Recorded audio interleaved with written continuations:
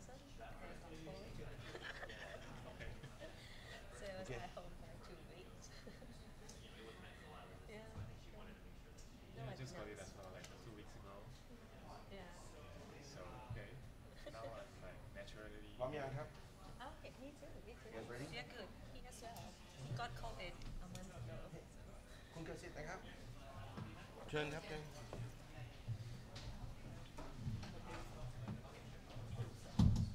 How are you?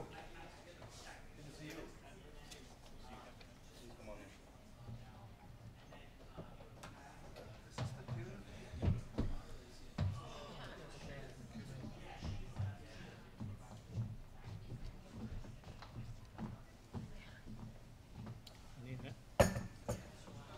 Is it here?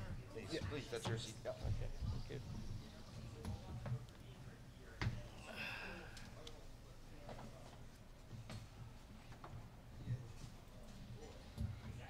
You can take it with me if you want. Uh-huh. Yeah, please, thank you.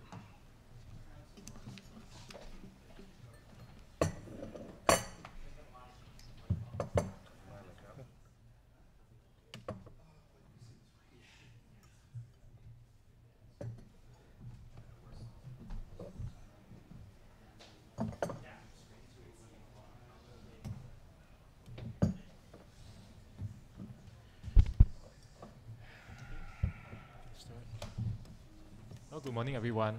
Thanks for joining our joint press conference today, entitled "Human Rights and Democracy in Cambodia Ahead of the Commune and Sangkat Council Elections."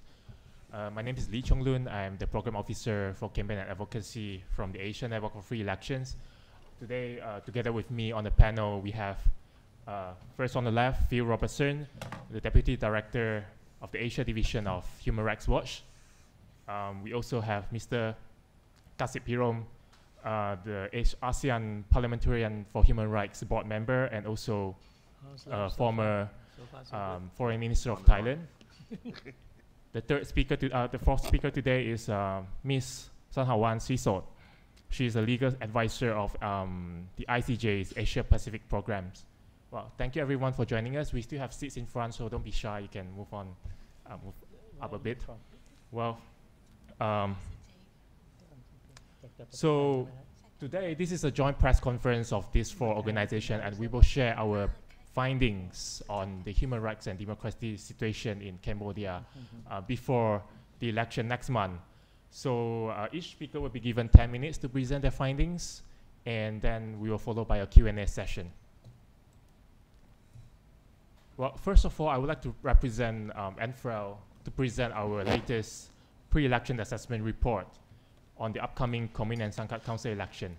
So NFREL has been observing the elections in Cambodia since 1998, and we have been observing different National Assembly elections and also the local elections over 24 years.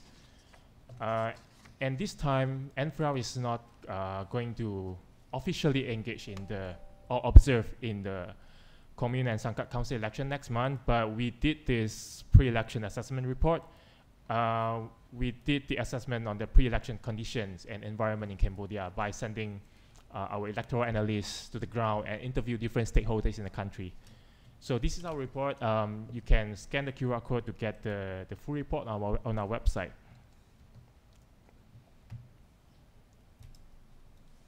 Well, the report outline is on the screen. So we have assessed the elections on different aspects, from the legal framework, election administration, from political parties, civil society engagement, as well as media freedom, and also voter education, participation of marginalized sectors. And at last, we have listed down a list of recommendations for the Cambodian authorities to improve the election. Well, first of all, it's about the legal framework of the Cambodia election. So there's no significant changes that have been made to the election law since 2017. And most of the assessment that NFREL did in 2017 and the 2018 elections remain the same. There's not much changes to the election laws.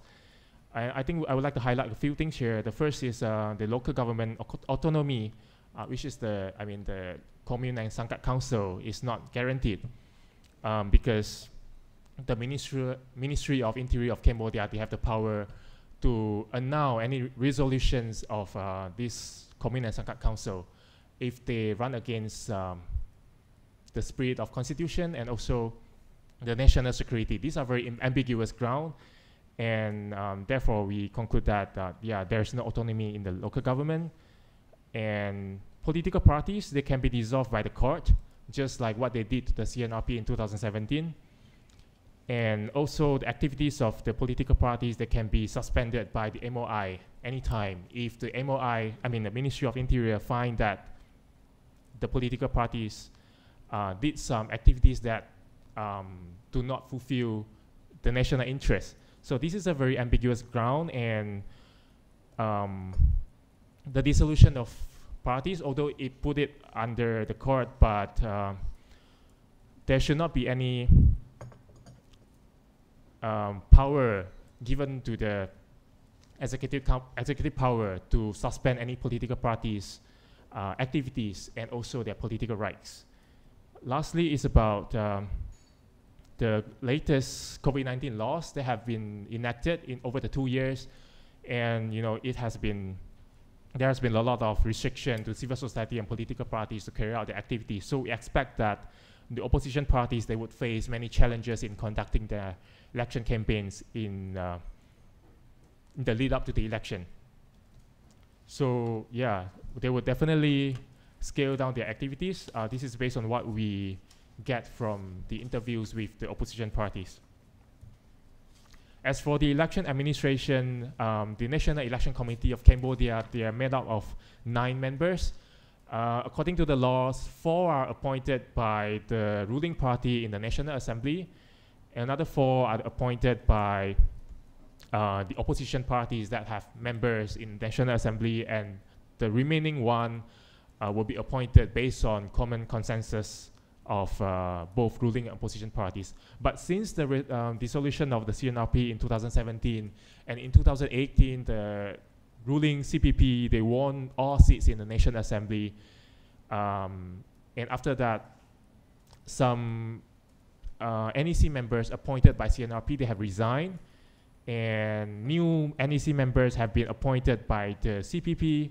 So now, 7 out of 9 members of the NEC, they are actually appointed by the ruling CPP. And the remaining 2, one is from the former CNRP, and another one is representing civil society group. And the NEC is widely perceived as not independent and pro-CCP, although the law requires that the NEC members at the local level, they have to be independent and non-partisan.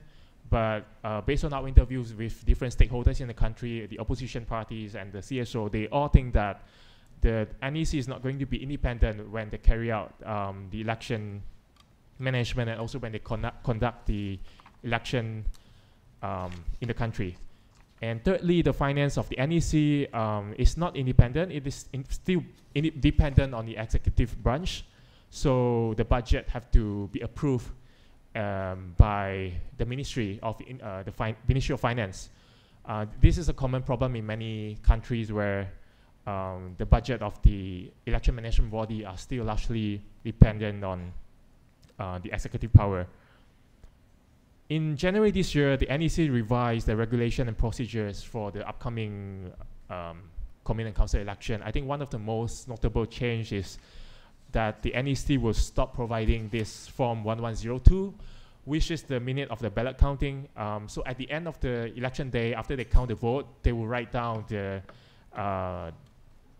vote counting result in this Form 1102. In the previous election, the NEC would give out this Form 1102 to all party agents present at the polling station. So everyone would get a copy so that they have proof that the result in this polling station is stated on that form. But in the upcoming election, they are going to stop providing this form, but they would display the form at the polling station instead. And this faced opposition from the opposition parties and also election monitoring group. They think that they should, the NEC should revert back to the original regulation where the copies are going to be given out to all parties. And the NEC, they say that they are going to keep this new regulation, but at the end they say they will leave it to the local community to decide whether to give out the copies or not. And we think that the NEC should give a clear guideline, and they should listen to the feedback from opposition parties and also election monitoring group, which is to keep the original rules, to give out copies to give out copies of this minute of ballot counting to the party agents, so that they will have the confidence in the vote counting process and also the result. The next thing is about the civil society engagement in Cambodia in the lead up to the election. I'm sure that the other panel speakers would talk about a lot of human rights violation happening in the country. So right now in Cambodia, the civil society is not just in a repressive environment, it's nearly closed civic space, and because of different crackdowns against independent media, opposition parties, and also civil society members. And the draconian law on association and also NGO are still in place. And I think the important thing to note here is that joint election observation activities in Cambodia, they were warned that this is going to violate Lango. And our members in NFREL's member in Cambodia, they have the feedback that they were not allowed to do election observation together because the Cambodian authorities said that they should register themselves, although it's an informal collaboration between different election monitoring groups. And the authorities of Cambodia, they repeatedly accuse of election monitoring group in the country that they are pro-opposition and they attempt to launch a color revolution. The local CSOs in the country, they have some activities in the lead up to the election. First, they're going to observe the election. And at the same time, they also advocate of this minimum conditions for legitimate commune and sangkat council elections. So they have this document, which endorsed by 64 local CSOs, which you can find on NFREL members' COMFREL's website. So it's a list of demands that this CSO demanded that the authorities should have improved the condition in the country before having this local council elections in June. And I think another thing we would like to highlight is in the lead up to the June election, the NEC, they have already accredited some observers, local observers in the country, and we found that over 97% of these local observers, they are actually from the pro-CCP organization. They are not independent monitoring group. They are mainly from two organizations led by the son of Prime Minister Hun Sen, and also another one led by the Deputy Prime Minister. So we can find more details and the breakdown of this list of candidates on our report and also in NEC's website. In any democratic country, the credible election observers, they should be non-partisan and independent, and the NEC shouldn't appoint any partisan or dubious election observers at all. The next subchapter is about political parties, candidate registration, and also election campaign. So far, the NEC has disqualified at least 183 candidates based on the ground that they are illiterate. So according to Cambodia's election law, the candidate have to be able to write and read Khmer language. And the NEC, they disqualify these candidates, mostly from the Candlelight Party. They say that they are not able to read or write Khmer language. But according to our interviews with the opposition parties, they say that, yes, there are some members, some candidates, they're actually illiterate, but the NEC disqualified the whole list of candidates when they find out there are some candidates who are being illiterate. So this is actually not right at all. It's a collective punishment to all the candidates on the list. And opposition candidates and members and also party agents, especially from the Candlelight Party, they also have the feedback that they face persecution and intimidation by the local authorities in a different way. For example, there are threats from local police and also from the local authorities, and they also being threatened to withdraw their candidacies or withdraw from being a party agent of opposition parties. And as a result, many candidates and party agents, they actually chose to withdraw their participation after suffering from this intimidation and pressure on the ground. I think another interesting finding is that the Prime Minister Hun Sen, they actually repeatedly they demand call for the local authorities to open the space for free and fair election, open the space for participation of opposition parties and ruling parties on the ground. But it's another story on the ground where the local authorities, they still intimidate opposition candidates. And there were also concerns raised by different stakeholders that the Candlelight Party would be dissolved. When we see that the Candlelight Party, they are now the second largest party in the country, and they also receive quite a lot of supports.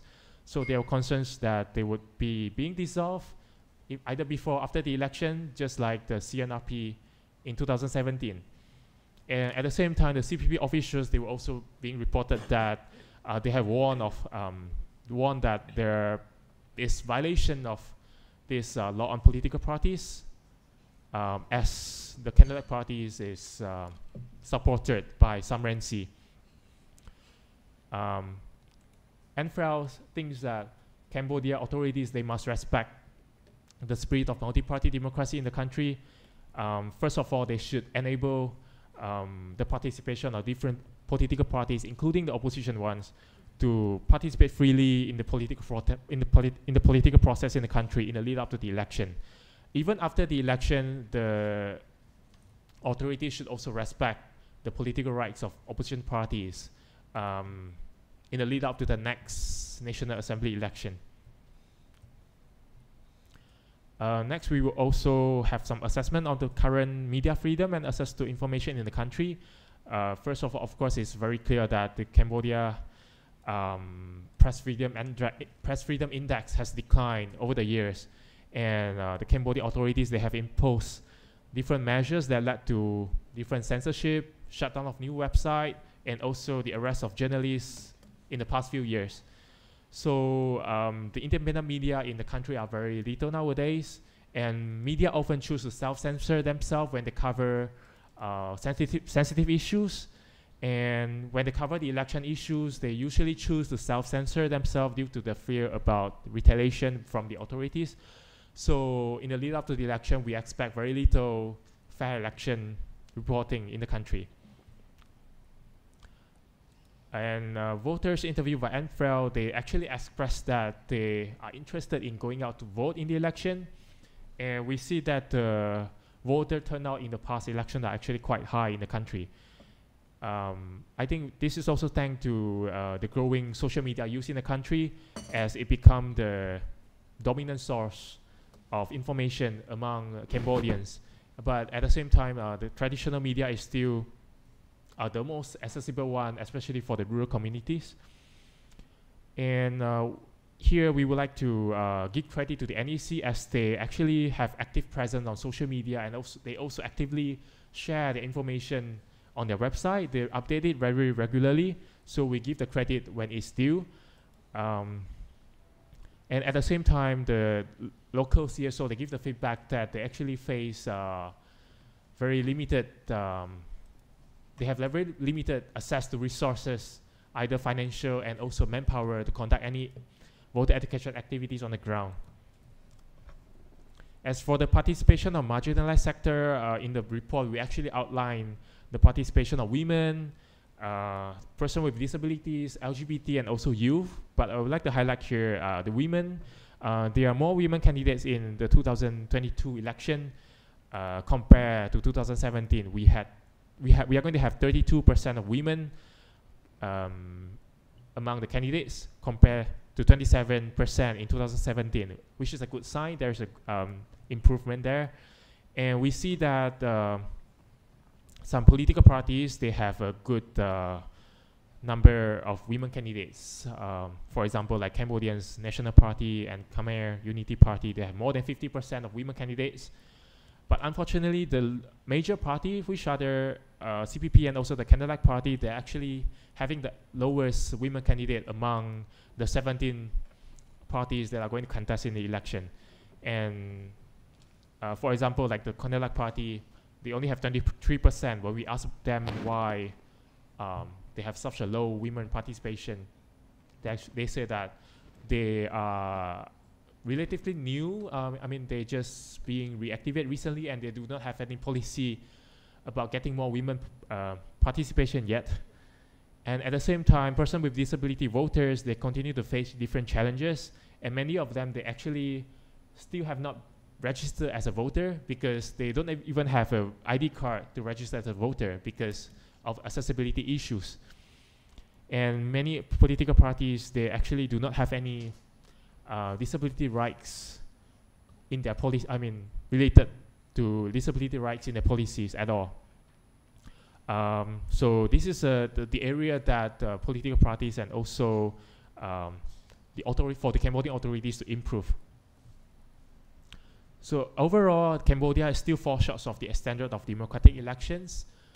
So this is the conclusion or finding. We do not expect to see any free and fair election in the upcoming June election, simply because based on different indicator, like from the election management to the treatment for political parties, the space for CSO, and for the media, of course, we are not going to expect to see any space for free and fair election. And there will be no genuine legitimate election outcome as long as there are many threats against the opposition parties and also the civil society groups. NFREL urge the Cambodian authorities to take meaningful steps, genuine efforts to democratization and political reforms. First, they have to start by allowing opposition parties and civil society to run freely, to operate freely, not just before the election and also after the election and in a lead up to the next National Assembly election. So there will be no free and fair election as long as there are threats, intimidation against opposition parties on the ground. So that's our finding. Feel free to download our report to read the full report here. It's on our website. And we welcome feedback on this report. And NFREL will be going to consistently and continuously monitor the election from inside and outside the country. And we will also share our findings after the June elections. Well, up next, I would like to invite Phil Robertson from Human Rights Watch to share his findings on the upcoming elections. Thank you very much. My name is Phil Robertson. I'm the Deputy Asia Director for Human Rights Watch. It's a pleasure to be here. I want to thank NFREL for organizing this press conference, and I also want to thank them for that excellent report that really is very comprehensive about the pre-election situation in Cambodia. And I think that's going to be a very useful tool as people try to assess what the situation is there and whether it's going to be a free and fair election. At the outset, I want to say I think it's worth doing a bit of a comparison exercise to put the situation in Cambodia in context. Actually comparing the previous national commune elections 5 years ago in 2017 to today. Those 2017 commune elections were arguably one of the high points of Cambodian democracy in the past 20 years. It was an election which many people point to as showing what is possible if actually Cambodia wanted to have a free and fair election and wanted to have democracy. To review, in 2017, pre-election violence against candidates and their supporters was at an all-time low. And this is in a country where harassment, intimidation, and violence in the run-up to elections, and certainly during the campaign period, is usually quite high. Unfortunately, in 2022, that's not the case. We're already seeing an uptick in incidents of violence. And the actual National Election Commission has issued guidance calling all sides to refrain from violence in the lead up to the election, but it's worth considering that only the ruling party, the Cambodian People's Party, and the government have actually police and military at their beck and call ready to do their bidding. Since historically the ruling Cambodian People's Party, with its absolute control of the police and military, is a source of this violence, what we've seen in the past, what happened in 2017, if we look back, reflected an apparent confidence at that time in the CPP that they could actually run as a democratic party based on a record of economic development, rather than resorting to intimidation of opposition parties and their supporters. This time around, they're not experimenting. They are resorting to their more traditional approaches. There's a lot of handouts, there's a lot of economic corruption, but it's also combined with claims now to have saved the country from COVID, and of course the intimidation factor. Importantly, if we look back at 2017, according to election monitoring NGOs, that hands-off policy also continued through the conduct of the election, and resulted in a remarkably clean exercise with relatively little political interference from the NEC, relatively transparent conduct of the elections, and over 90% of eligible voters voting in those 2017 commune elections. That was the highest turnout to date. There were also international and national election monitors who were very active in 2017, which is quite different from today, as you heard, where local monitors are primarily coming from one side, from the government. Now, it's obviously unclear how many voters will turn out in 2022, and it's good to hear that people still want to vote, that they still have confidence in democracy. They want to try to have their voices heard. But as you've heard also, the NEC has now been packed with CPP loyalists. And there have already been controversial, non-transparent decisions by the NEC to cut opposition candidate party candidates from the contesting election. The National Election Commission has removed a total of 150 commune council candidates from the candidate party ahead of the June election. And that's prompted an outcry from party officials, quite understandably. We've got 11 communes that have been struck from the contest, including 8 in Phnom Penh. That composed 116 candidates, 2 in Kampong Cham, 24 candidates, and 1 in Persat. And these are all candlelight party slates. Similarly, as you've heard, the opposition parties are claiming that their proposed election observers for the day of the election have faced threats. Yet the NEC has really failed to act on those complaints. Candidates have also been harassed by authorities who demanded that they resign as candlelight party candidates. We've got police who have forced them to appear with arbitrary summons on various different bogus charges, such as claims of document forgery. And candlelight party candidates and supporters have faced discriminatory actions by local officials, including threats to withhold public services and removal of their ID poor cards. If we look back at 2017, the CPP actually won the election with just over 50% of the overall vote. But the opposition party at the time, the Cambodian National Rescue Party, won 43.8% of the overall vote. And in terms of election chiefs, at that time in 2017, the CPP won 1,156 compared to 489 to the CNRP. Councillor seats were 6,503 for the CPP versus 5,007 to CNRP. So there was an actual election that had results, that there was a significant increase in support of the opposition, and that was actually translated through into the results. But quite clearly, the idea of real democratic competition and even the remote possibility that the Cambodian People's Party might be voted out of power was too much for Hun Sen. And so in 2018, in a bogus politically motivated ruling, the Supreme Court, which is headed actually by a judge who sits in the top council of the Cambodian People's Party, dissolved the CNRP, claiming that it was behind a color revolution to overthrow the government, again with no evidence, forced the resignation of the CNRP council chiefs and councillors, and barred top CNRP officials, including all the national members of parliament who were from the CNRP, from politics for 5 years. And now many of those officials have fled overseas into exile, escaping arrest. The Cambodian government is currently engaged in mass trials against dozens of other political opposition activists on ridiculous charges like, quote, conspiracy to commit a felony, unquote, whatever that means. And the result is that today's commune councils, with the exception of one, and all the entire national parliament, all 125 members of parliament, are all from the CPP. So it really is a single party state at this time. And it's changed from what looked like was moving towards a multi-party democracy with real meaning in 2017 to this. It's also important to recognize that back in 2017, there was significant independence of the media, with the Cambodian Daily and Phnom Penh Post both publishing English and Khmer papers. Beehive Radio was active.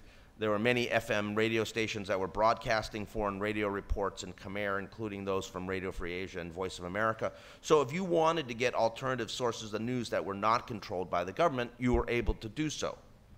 Today in 2022, the Cambodia Daily is no more. All TV and radio is controlled by the government. RFA has been kicked out of the country. The Phnom Penh Post is owned by a Hun Sen crony, and it goes on and on and on.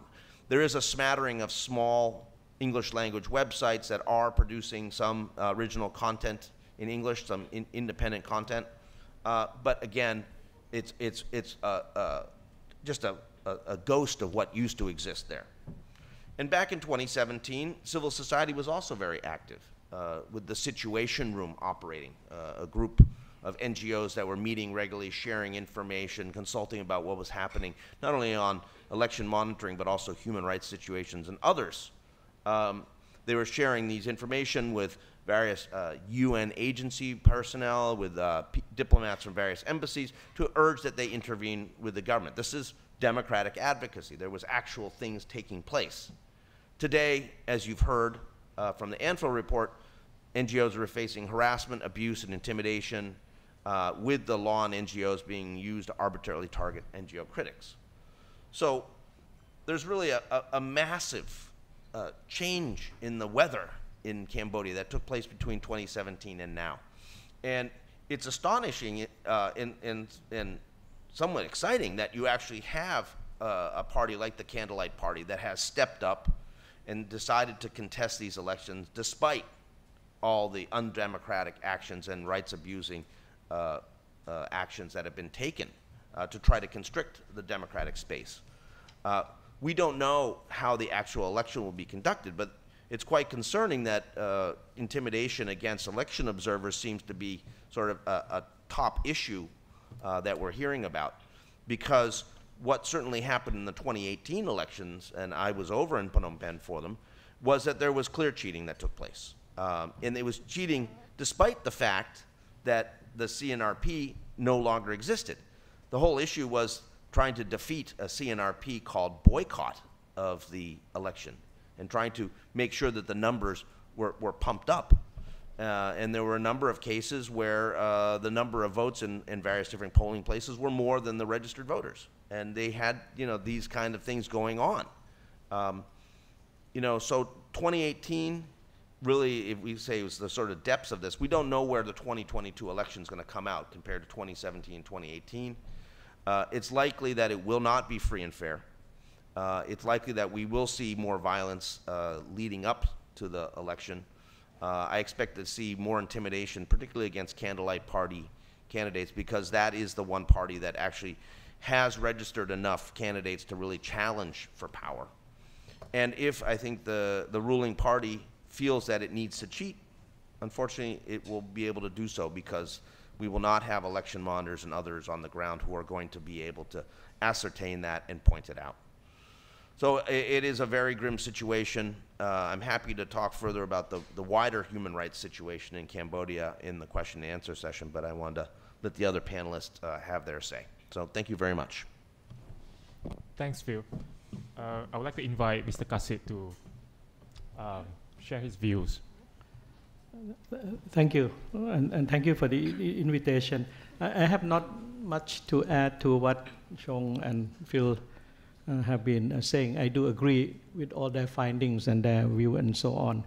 I think the concluding word is that there will not be any free and fair elections in Cambodia in a few days' time or next year for the national elections and so on, because the road to the elections has already been paved with harassment, intimidation, unfair practices by the authorities in being. So if I think the preparatory days to the actual election is not conducive to any semblance of democracy and protection of human rights, then the actual election on the election day cannot be free and fair.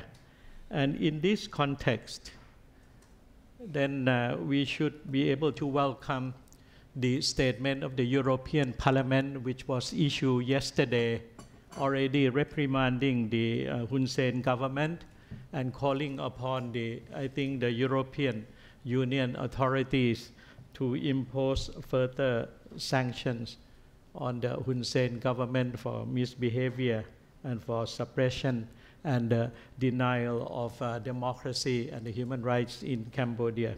That is one point. The second point is that I just would like to recall a bit to the peace agreement in Cambodia, and the first election after the civil war in Cambodia and so on in 1993. First is that the peace agreement did mention very clearly about the holding of the free and fair election.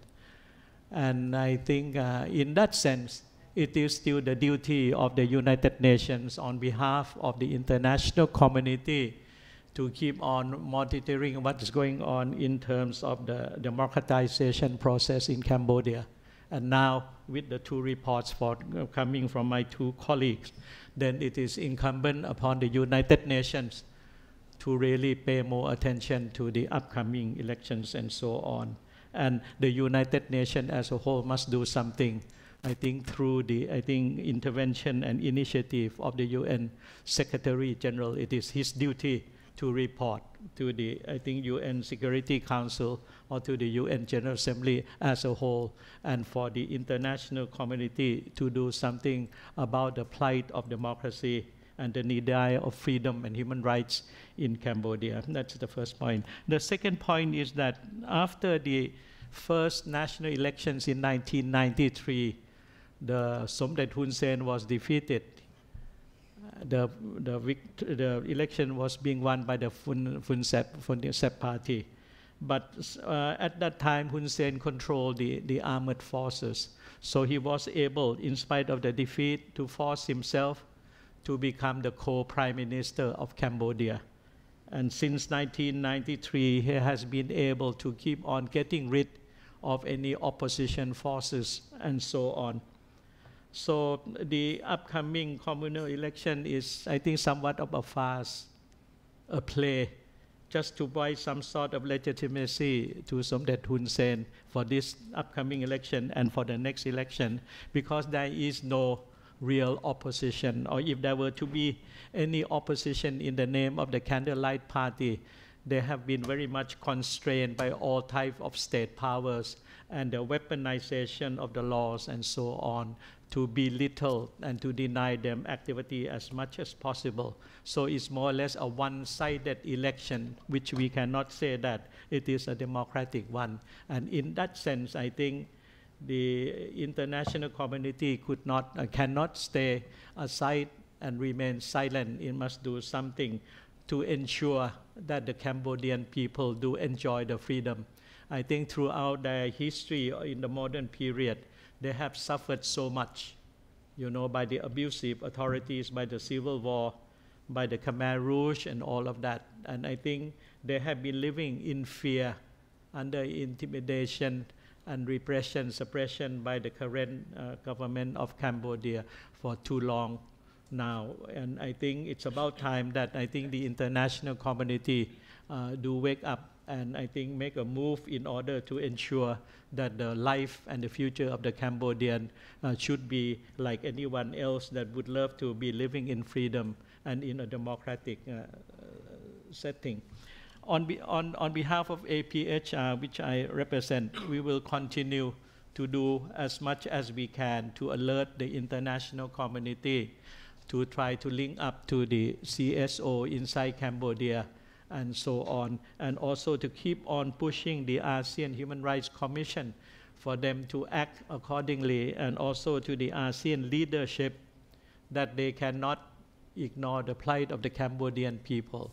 They should not only, entertain the relationship with the governmental side or the Cambodian authorities. They have to think of the people. And because of the fact that the ASEAN leaders have been saying that ASEAN is a people-centered organization, and for them to show that mantle and their belief in what they say, they have to reach out to the Cambodian people, and they have to face up to the, I think, abusive authoritarian practices of Somdet Hun Sen himself and his government in particular. So this is what I have to add to my two colleagues, and thank you very much again. Thank you. ขอบคุณมากครับ Thanks, Mr. Kasit. Thanks, Mr. Kasit. Next, I would like to pass the mic to Ms. Sanhawan from the ICJ, which I believe she will cover the freedom of expression and information issues in Cambodia. Thank you so much. So thank you so much, and for inviting me to speak today. And on behalf of the ICJ, we are delighted to be giving this opportunity to speak with you today. I agree with all the observations made by other speakers, but would like to use this opportunity to highlight on certain human rights and rule of law issues and situations within the country. As the country gets ready for the elections in June this year, we are still deeply concerned about the continuous violation of human rights and rule of law principles in Cambodia. I would like to use this opportunity to highlight 3 particular issues of concern of the ICJ to you. The first one is about the shrinking civic and democratic space within the country, including in the digital sphere.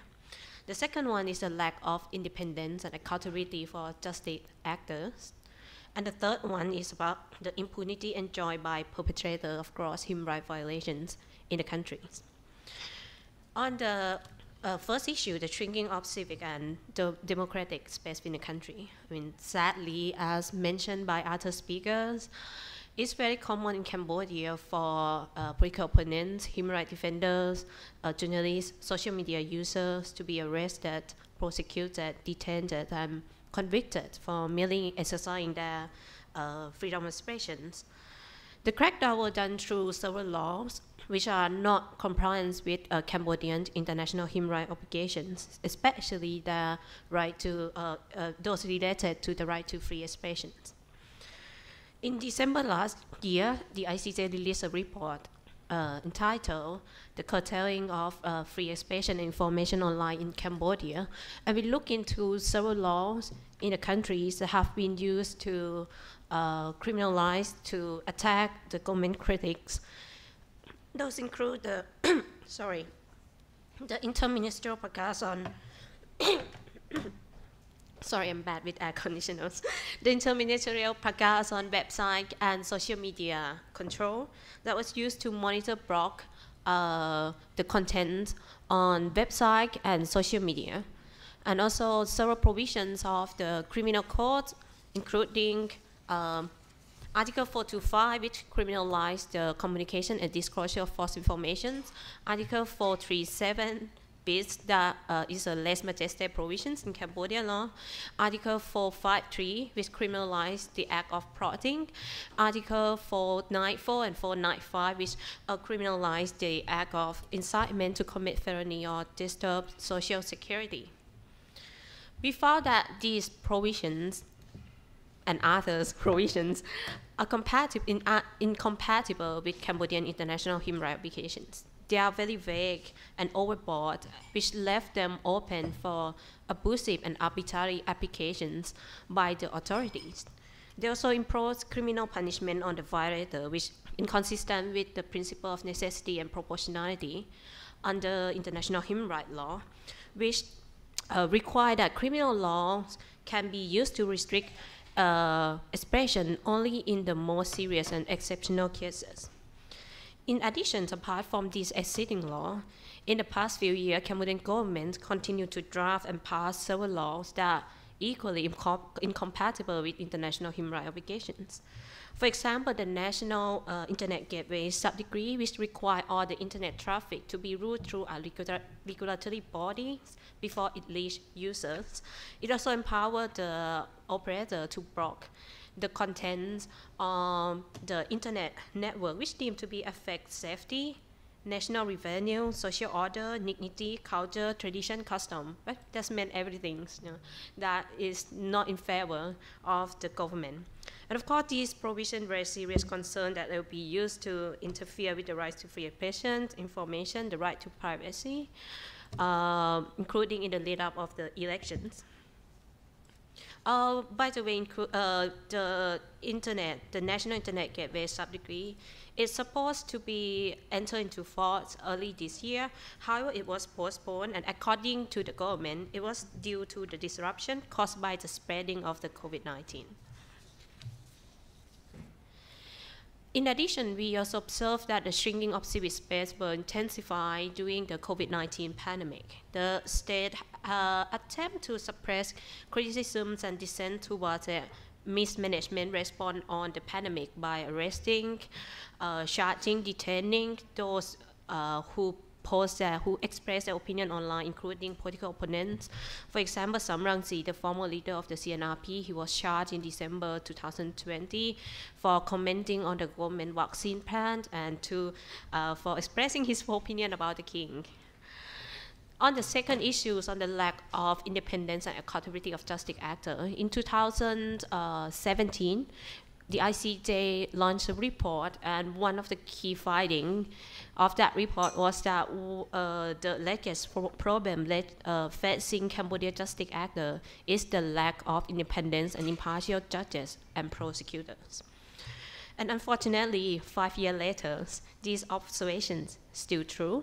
Recently, in March this year, the UN Human Rights Committee just issued a concluding observation on the situation of Cambodia, and they found the same conclusions, and they made the same recommendation like we did 5 years ago. They found that there's still a lot of a high number of allegations of corruption within the judiciary in Cambodia. They also found that some judges are openly members of the ruling party, which really seriously undermine their independence.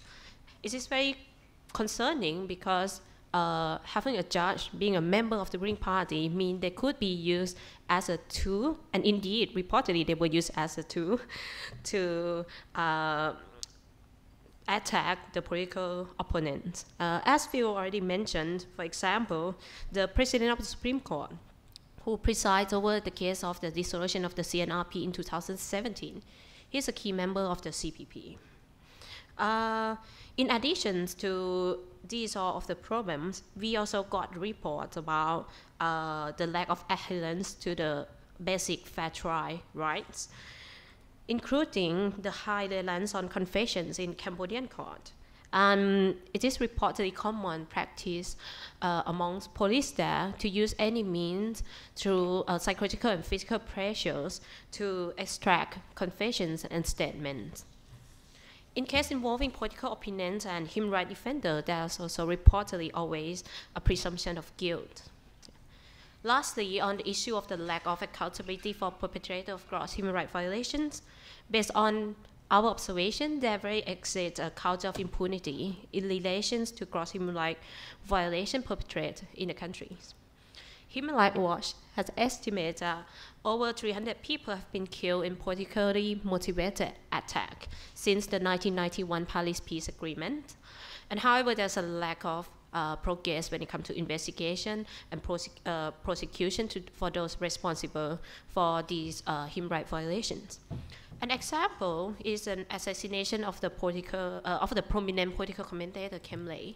He was shot in 2016 against the backdrop of escalating attack on civil society and political positions.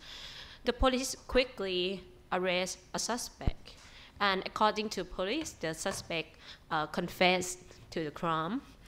In March 2017, after only a half-day trial, the court found that the suspect guilty for the murder and sentenced him to life imprisonment. However, the trial left unanswered many questions about the investigation, which appear to be very seriously deficient. This raised concern that the prosecutor only prioritized to secure a quick conviction rather than very effectively investigate into the cases. And despite repeated calls from civil society actors, the Cambodian authority haven't yet set up any independent commissions of inquiry to really conduct an impartial, independent and effective investigations into his death. This issue, the shrinking civic and democratic space in the country, the lack of independent accountability of justice actors, and the lack of accountability for perpetrators of human rights abuse and violations, very demonstrate the government intolerance toward dissent and oppositions. And indeed, this raised serious concern that the authority will do more of the same or even worse in the lead up of these elections. Of course, on behalf of the ICJ, we repeatedly call and we keep calling for Cambodia to repeal or substantially amend the law that are not still not compliant with it international human rights standard, to ensure that just the actor will be independent and impartial, to ensure that all the investigation will be carried out in an effectively impartial, independent manner into all allegations of human rights violation. Otherwise, we think that it would be difficult for this election to be free, fair, and democratic. That's all from us, and thank you so much. Well, thank you, Phil, Kasit, and Sanhawan for presenting their findings. Next, I would like to open up, I would like to invite media and NGO colleagues to ask questions. If you have any questions or if you have any comments, feel free to share as well. Yeah, there's just a note, there's a microphone at the back so people can use that. And also, if I think there's some 40 people who are watching online, so obviously if they have questions online and they want to type that in the comment section of the Facebook Live program that the FCCT is broadcasting, I will read those out.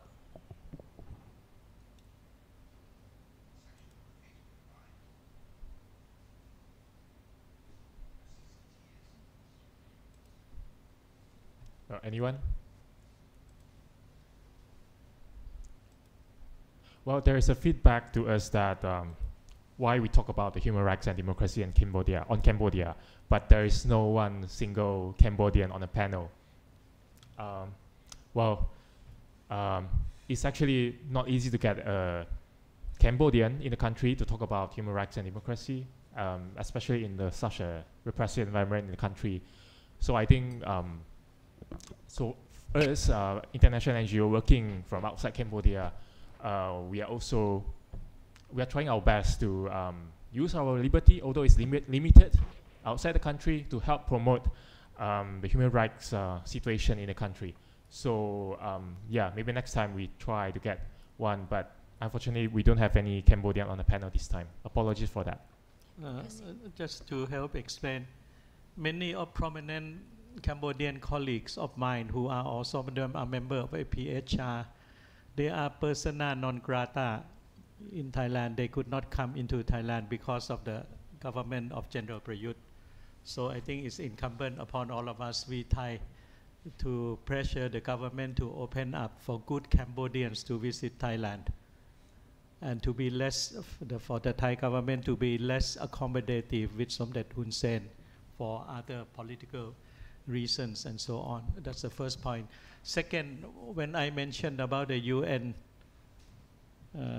administration and going back to, I think, the 1993 elections and to the free and fair, I was speaking on behalf of my very close colleague, Mu Sokyo. I think one of the leaders of the Rescue National Party of Cambodia under Som Rangsi, and also that she's in exile at the moment because she could not get into Cambodia or to come to Thailand and so on. But we have been on correspondence. So the word free and fair election was very much reflected on what she has been keep on pressing me to mention this to the meeting this morning. But so we try to, or I try to represent the voices, the good voices of the Cambodian side as much as possible. Thank you. Can I, let me also add something. You know, one of the reasons we also don't have Cambodian voices here is that we have seen a campaign of systematic repression against political exiles in Thailand from Cambodia. People should not forget that last November and December, the Thai government arrested and forcibly returned UNHCR recognized refugees, at least 4 people that we know of. And you know, this was done over the objections of the UNHCR. It was done over the objections of diplomats from a number of different embassies. who had raised concerns about Thailand's obligation to protect refugees and not send them back into harm's way. Those people who were sent back have since been tried, and a number of them have been convicted and basically sentenced to long prison terms, proving that, in fact, they did fear persecution for their political actions and political activities.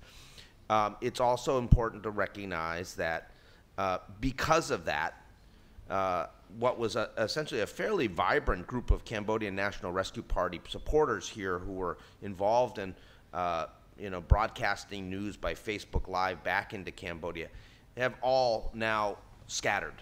And in fact, they would be very concerned to actually come here because they feel that that would then put them in the crosshairs of the Thai government to be arrested. What is also quite clear is that there is communication between Phnom Penh and Bangkok, between the police departments of those two, where if Cambodia wants someone in Thailand, they are relaying that to the Thai police, and the Thai police are going out and finding those people. So there is what I call essentially a swap mart, where the governments of Cambodia and Thailand are working with each other to try to persecute the people who have fled either from Thailand to Cambodia or from Cambodia to Thailand, the political refugees. And, it's not safe for those people anymore. So for some Cambodian representative to come to this panel would be an incredible act of bravery and would cause probably significant problems for them with the Thai authorities, which is why you don't see one here. I do support Phil because I used to be able to meet many of the Cambodian political exiles and so on, and to try to speak to some of the Thai authorities, especially the police and the immigration, not to harass them, and not to arrest them because they come as a political exile. They run away from suppression at home. So we should have the generosity of the heart to look after them. AP Cha also did mention occasionally to the Thai government at various occasions and so on, but we have not been able to get any response or cooperative effort from the Thai government, and I think this is an ugly episode of the behavior of the Thai government and the various security forces and so on. They are fellow human beings, and we profess to be a democratic country, and yet we have not been able to protect our fellow Democrats coming from Cambodia or even from Myanmar before that and so on. So this is something that we all have to work and tell our political parties, parliament, politicians, and the government in particular for them to behave accordingly. Democracy is the name of the game. Human rights is the human responsibility. And we cannot go on, I think, catering to the wishes of authoritarian regimes around Thailand. Thank you. Yes. Yeah. Hello. Is this on? My name's Sam Wright. I'm a club member. I'm wondering what your response would be to the cynical people who suggest that a turn to the UN for a solution is a misplaced trust, given that as Wikipedia says here, the United Nations authority in Cambodia held the 1993 election and had peacekeeping troops there to make sure it was fairly held. And then the outcome was that the winner did not win. And the UN says, okay, thank you, that's a good election, and walked away. Yeah, does anyone want to take the question? I think we have to keep on trying in spite of the, I think, shortcomings of the United Nations. So we have to press. I think the surprising thing is that a few days ago in Kiev, the UN Secretary General did take the initiative to set up the humanitarian corridor in Ukraine. But the coup d'etat in Myanmar is already a year old. We haven't heard even one word from him about humanitarian assistance to be coordinated by the UN Secretary General. But we are all members of the UN, and I think we have to keep on pressing. And it's the only viable entity in the world today that has the experiences in the humanitarian work in a conflict situation. I think we cannot give up the hope, and the fact that we pay the UN Secretary General to do his work, and then that's what we have to keep on pressing him to do. And it's not only the UN Secretary General. I think the permanent members of the UN Security Council, and I think the non-permanent also at the moment is, I think it's Vietnam from the ASEAN countries. I think we have to keep on reminding the UN and so on, and for each of the member states to keep on pushing for the organization to do the right thing on behalf of the ordinary people. I think one cannot give up, but when we have to keep on pushing, that's what it is. And here, I think we have to push first the Thai government to behave accordingly. So far, they have not been. I think we have to render more voices. And second, through all the ASEAN countries and so on, for them to play a more active role at the United Nations in New York. Thank you. I would add a few things. I mean, as you know, there is an Office of High Commissioner for Human Rights in Cambodia. And so they are continuing to carry out their mission to do monitoring of human rights and reporting about the human rights violations and in some cases advocacy with the government. And I think that's very important. But unfortunately, what we see is the UN country team and the UN resident coordinator tend to duck behind that Office of High Commissioner of Human Rights and sort of say, okay, they're dealing with the human rights issues, we don't have to talk about them.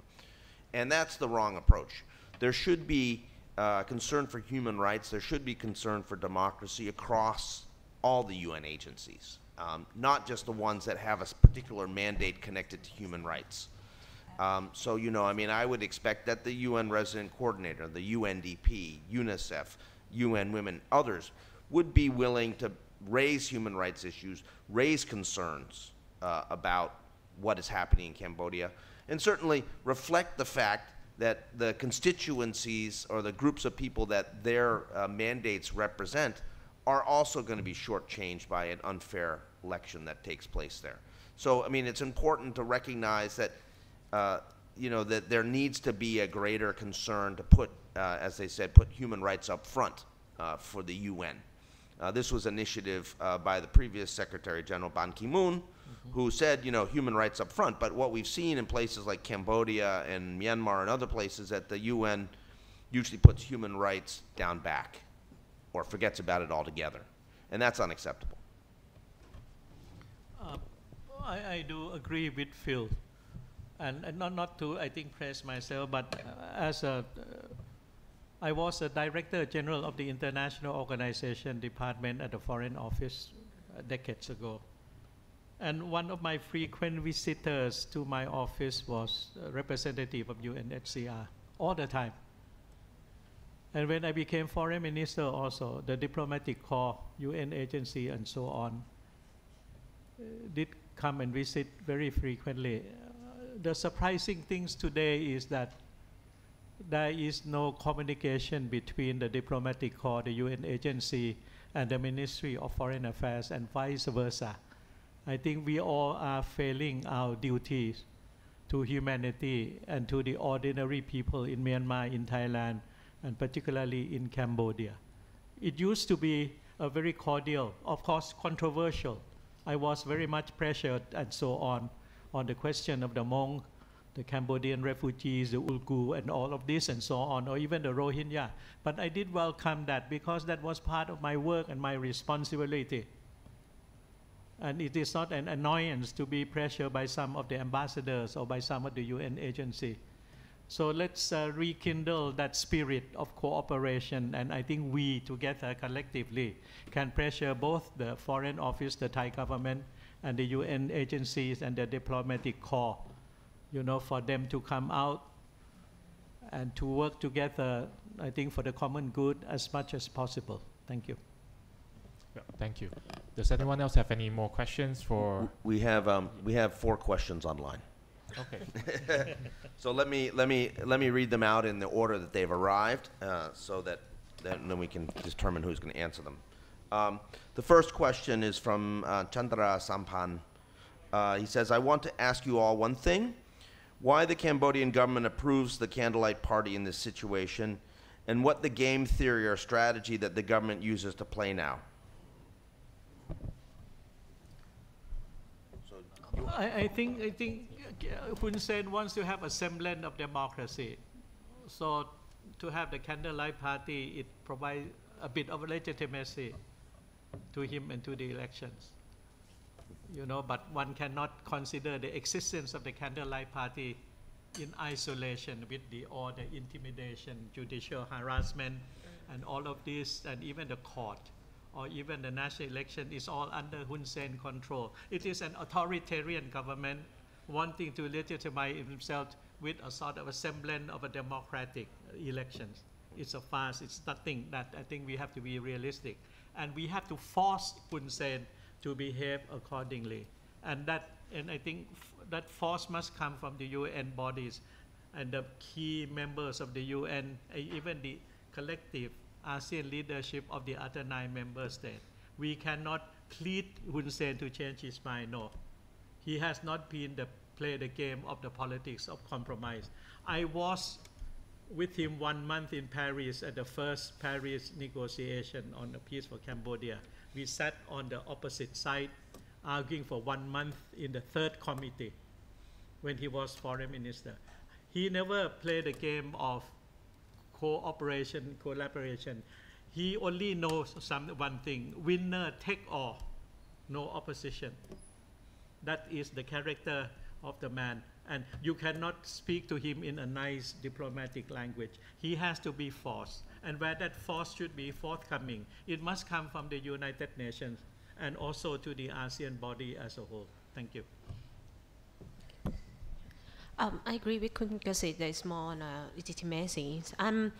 You know, I think I didn't worry about having the CP because the fact that it is a single party parliament, the fact that they have all the controls over the justice sector actors, and the law is in the hand of the government anyway, and they can abusively apply it whatever way they want. I mean, they don't have to be worried about, you know, having one more party, because if they start to be a big threat, then, you know, their fate would be like the CNRP. That's probably something in his head.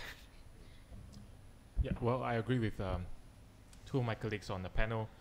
The Candlelight Party is a rightfully registered party in the country. There's no legitimate reason for the authorities to disallow them to register any candidates. And surprisingly, they managed to field a lot of candidates in this election. And yeah, they managed to field in almost all commune and sangkat council, and they become like the 2nd largest party in the country, although they have just been reactivated recently. Well, of course, as my colleague said, Cambodia is a one-party state now, and the authorities try to show that they are open for multi-party democracy. But of course, when the Candlelight Party, they gain more supports, we also see that there are lots of repression against them on the ground. As I presented just now, many candidates of the CP, they have been harassed and also disqualified due to certain grounds. But I think this is a trend that we still need to closely monitor in the lead up to the election and even after the election, because well, there are many concerns that there is possibility that the Candlelight Party may be dissolved if they poses a greater threat for the ruling CPP. Just one information.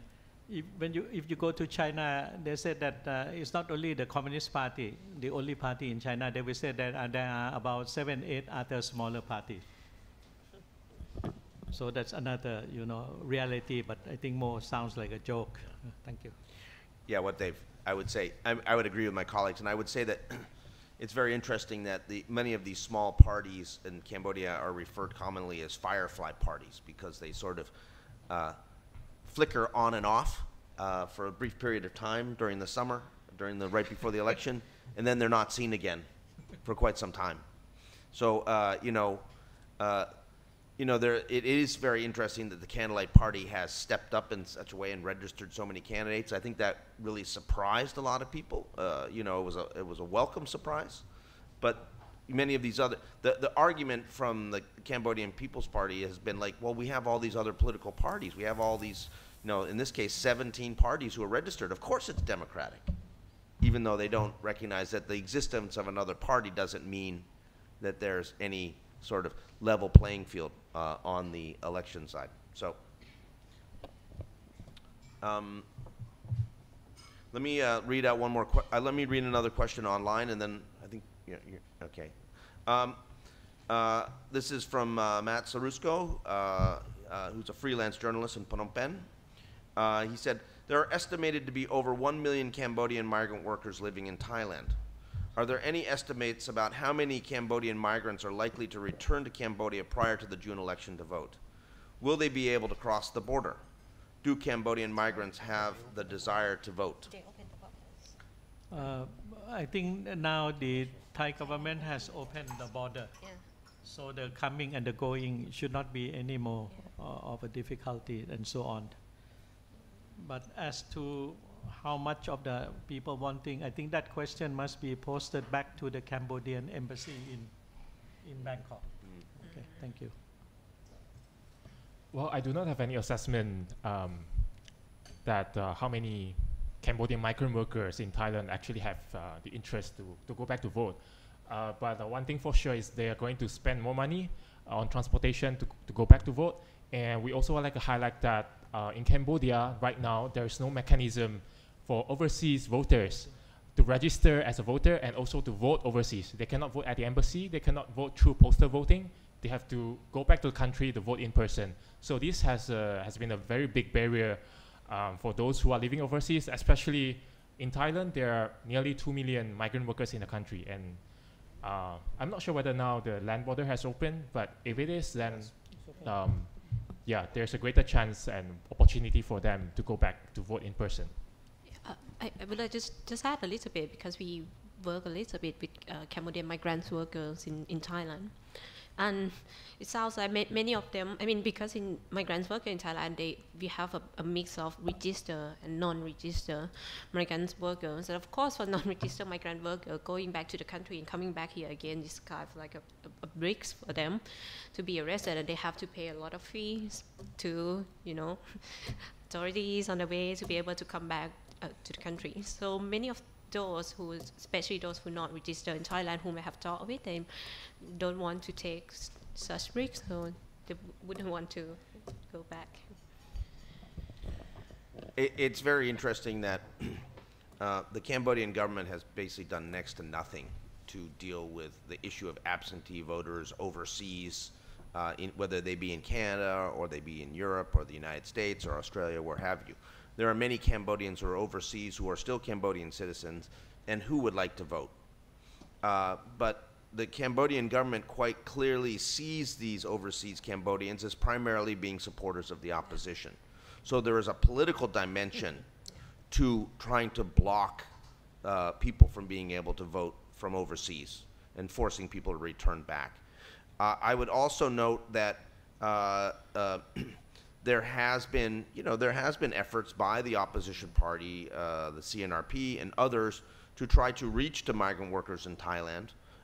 This is viewed with hostility by the Thai government and also by the Cambodian government. And in fact, one of the people who was arrested and sent back to Cambodia in November was a person who was a migrant worker leader who was not a registered refugee but was a registered migrant worker. And he had been active on behalf of the Cambodian National Rescue Party in organizing migrant workers in Thailand to exercise their vote. And he was targeted, arrested, and forced back, and he's in pretrial detention somewhere in Cambodia. So quite clearly, there's a political dimension to why the Cambodian government is not facilitating the overseas vote of Cambodians. Just for a history record for your kind information, I was attending a meeting in Kuala Lumpur together with Som Rangsi, and then he did organize for himself to meet with the Cambodian workers in Kuala Lumpur. But at the same time, there was the high-level ASEAN meeting also in Kuala Lumpur. And Somdet Hun Sen knew about Somransi meeting the Cambodian laborers in Kuala Lumpur. So he asked Somransi whether he could join. And the answer was yes. So both Hun Sen and Somransi together did meet, I think, thousands of Cambodian workers in Kuala Lumpur. And I think that's a reflection of the awareness of Somdet Hun Sen about the very existence of the Cambodian workers in the neighboring ASEAN countries of Cambodia and so on. And I do agree with Phil that this is a political tactic. If you have a perception that the Cambodian workers outside the country are pro-opposition, then why the hell should I organize I think elections things at the Cambodian embassies and so on. Thank you. Yeah, hi, my name is Dan. I work at a local NGO. First of all, thank you to all the panelists for your very informative presentations. I want to ask two questions, piggybacking on the prior one about sort of the optics of the election. So I think there's probably consensus in this room that the election is not free and fair, but we've also spoken about co-optation and lack of independence of the media in Cambodia. So I'm wondering if there's any data, either from polling or looking at social media, to suggest that people in Cambodia believe that these are free and fair elections. And then the second sort of related question is, have we seen much of a campaign from the CPP about, in terms of disinformation on social media, or is that sort of not even worth their time? Should you read two other questions at the same time? What? Because there are two questions left, right? You could, I'll let What time? No, I'm just asking, should we read the other two questions now? It's okay. I think we can. Yeah, I mean, yeah, we've got a couple more questions online, but I mean, the optics. I would just say that the optics are, it's unclear how the Cambodian people are viewing these elections. I think that they've told ANFREL that they want to vote, that they want to have democratic elections. But there's concern. There's always concern related to the issues of violence in the run-up to elections. There's always concern about intimidation. Local commune chiefs have a great deal of authority and power to basically deny access to services. I mean, you have to go to the commune chief to get many things done, when you're dealing with the government. That's your interface as a villager. And so if you are seen as being pro-Candlelight Party, you will face potential problems from the local CPP commune councillors. And that's just the reality.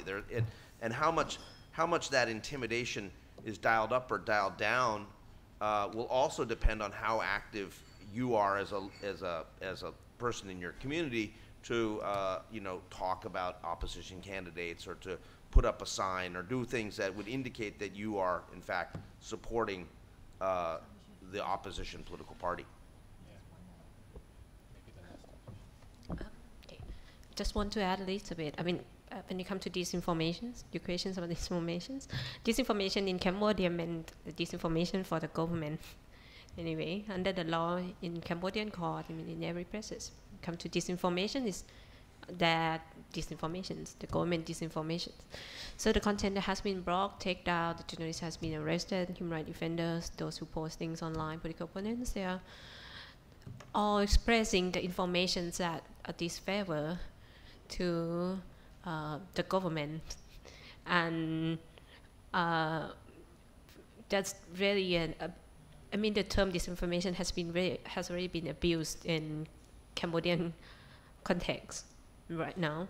So, what I said during the presentations, without addressing all the gaps and issues in the laws and the justice system, I think it would be difficult to address the issues and sangkat. Of course, now it's difficult and people have to censor themselves. The journalists have to censor themselves. So it's difficult. When it comes to statistics, I'm not sure If there's a statistic, I remember there's a statistic of people who expressing the information online and was arrested. There's like almost 100. Last year, 90 something. CCHR was the one who correct this number.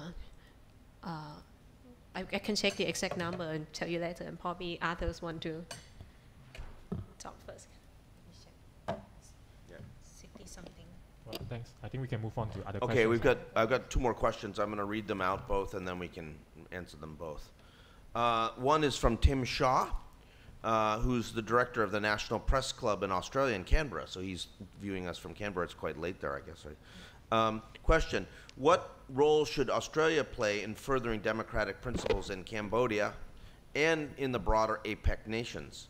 Does the current Australian federal government action or lack thereof in the Solomon Islands diminish the soft power influence of Australia?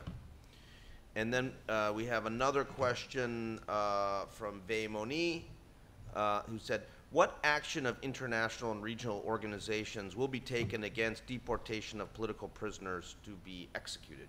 So I think that deals with the issue of refugees being sent back to Cambodia. So those are the 2 questions that we have.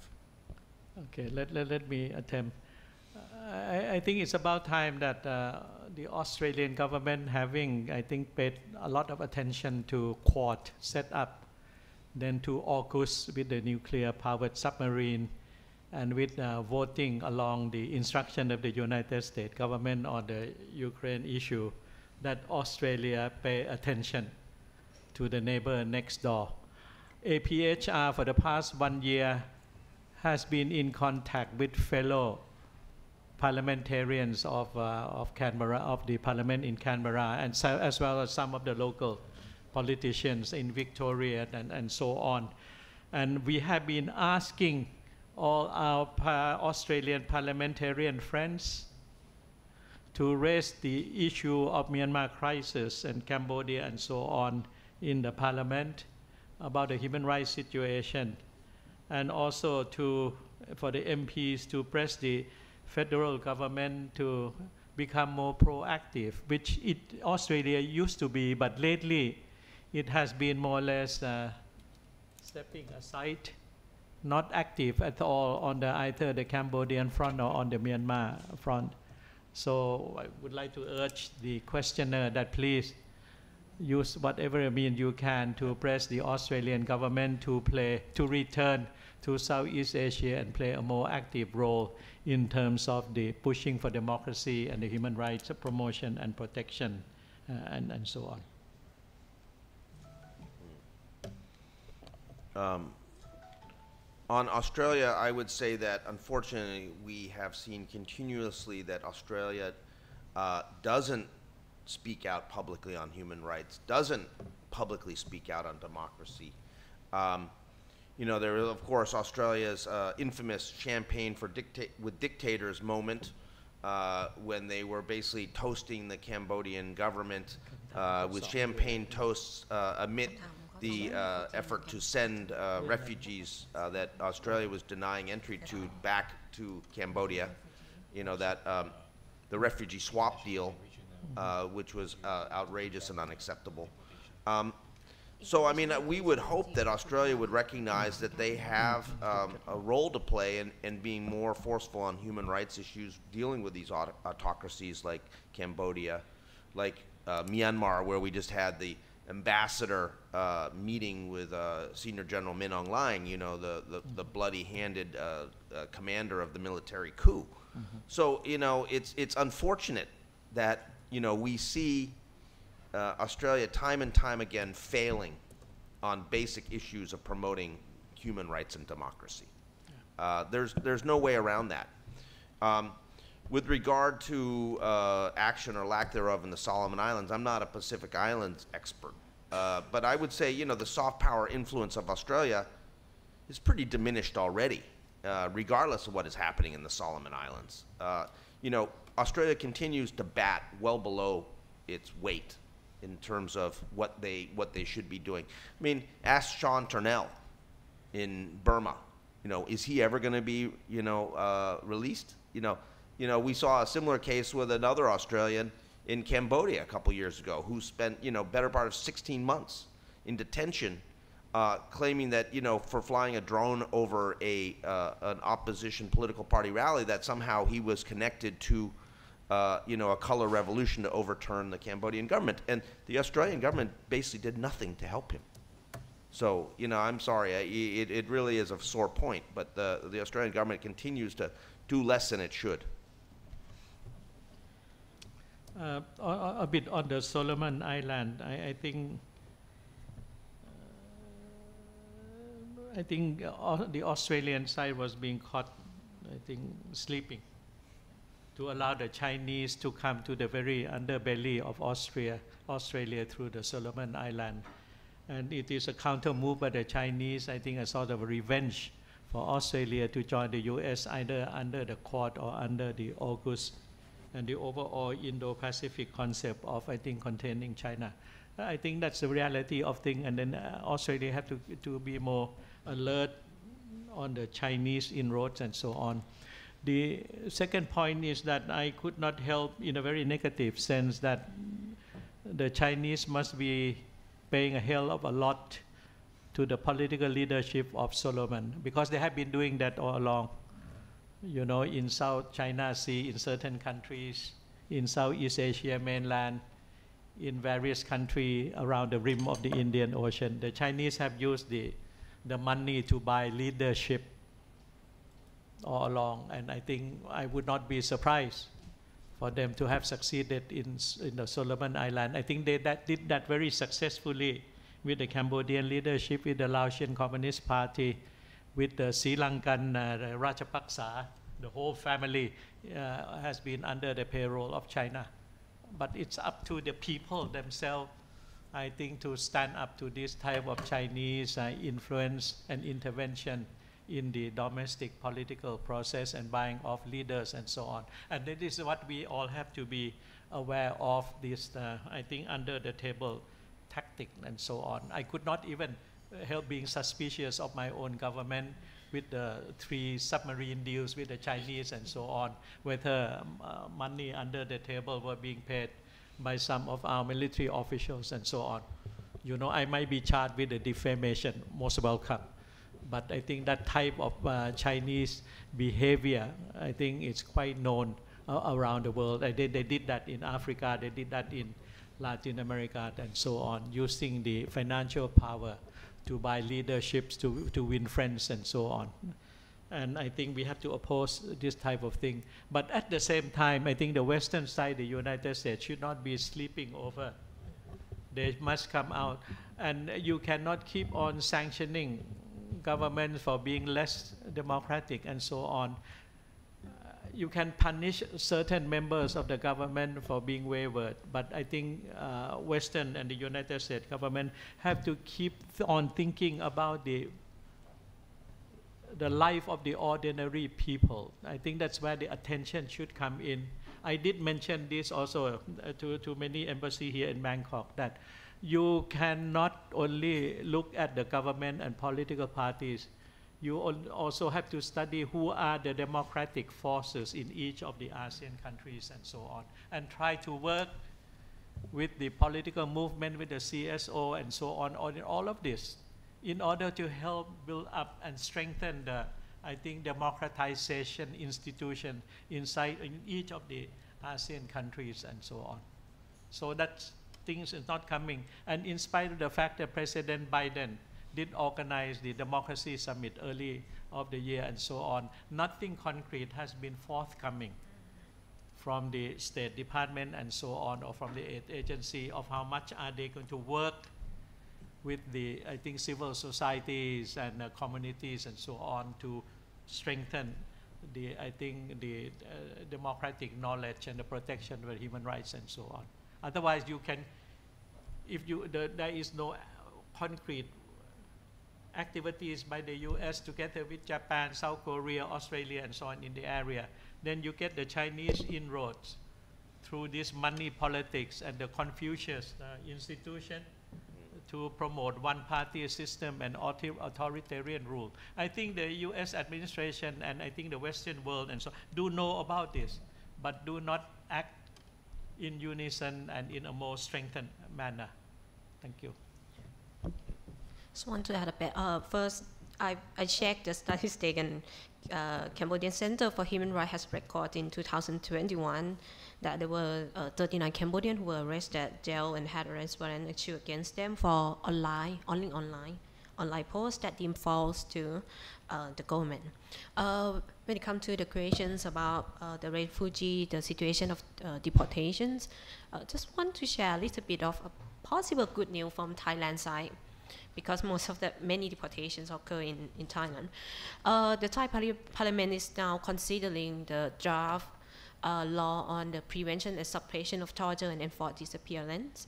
It's already passed the House of Representatives, and now it's being considered by the House of the Senate. If it passed, there will be a provisions that will prohibit the deportations of any people who is deemed to be subject to torture, ill treatment, or enforced disappearance in their countries. So if we have this law in the near future, there will be a very important tool for us and for refugees in Thailand, every refugees in Thailand. So, I mean, at least under this framework, they'll be protected from being deported. Well, regarding the questions about Australia, the governments of Germany and Australia, they are the donor of this identification of poor household, also known as the ID Poor program in Cambodia. Unfortunately, in the election context, this is a very centralized program where the local authorities, they are able to identify the poor and vulnerable households who need help, and they will be able to register these households with the authorities. But at the same time, this ID Poor program has been used as a tool to intimidate and also threaten people on the ground, ordinary citizens, not to join any opposition parties or activities. So they say that if you join any opposition, your ID Poor card will be revoked. So I think donors should be aware of this abuse, and they should review the implementation mechanism of this program. Let me just say very quickly about the question of the deportations, that as I mentioned earlier, the UN Refugee Agency, UNHCR, was quite engaged with the Thai government when it recognized that people who were recognized refugees were being arrested and sent back. I can't characterize those conversations between UNHCR and the Thai government, but certainly UNHCR stood up for its mandate, which is to protect refugees. And I know that a number of senior diplomats in Thailand in various different embassies, which I won't name, were very engaged in dealing with the Ministry of Foreign Affairs, with the National Security Council, and others to try to stop these refoulement, the deportation of refugees. And that ultimately there was a case where we had a Cambodian monk, the Venerable Babet, who was arrested, again, we believe on the request of the Cambodian side, and they forced him to take off his robes, and this went viral in addition to the engagement by an officer of the Speaker's office in the Parliament, who was directly engaged. Finally, we were able to turn it around. There was enough outcry to say that, that Thailand should not go forward with this, sending him back, and he was permitted to go to a third country, in this case Switzerland, which offered to allow him to go very quickly. And since then, the sort of pressure to send people back, send refugees back, has diminished. We have not had new cases of that, but it is something that we're constantly monitoring. We're very concerned about, because, as I mentioned, there are these kind of swap mart deals where the current Thai government is essentially trading favors with autocratic countries in the region to allow them access or to try to send back people who are refugees who have fled from those countries to Thailand. And that is a clear violation of Thailand's international human rights obligations. is there any other question? Maybe we can take one last question. I've got nothing online, so. Well, if there is no question, thank you so much for joining us today. I also would like to thank my colleagues on the panel for joining this press conference. I hope, well, in the lead up to the election, although like our findings say that it's not going to be a free and fair election, but of course we still have hope. And of course we always have hope for democratization in Cambodia, and yeah. Yeah, once again, this is a QR code to download the NFREL's report on our website, so feel free to have a look and also share your comments. Thank you for joining us today, and we have coffee served and some snacks if you have not get it. Yeah, thank you so much. Thank you very much. Thank you very much. Very good.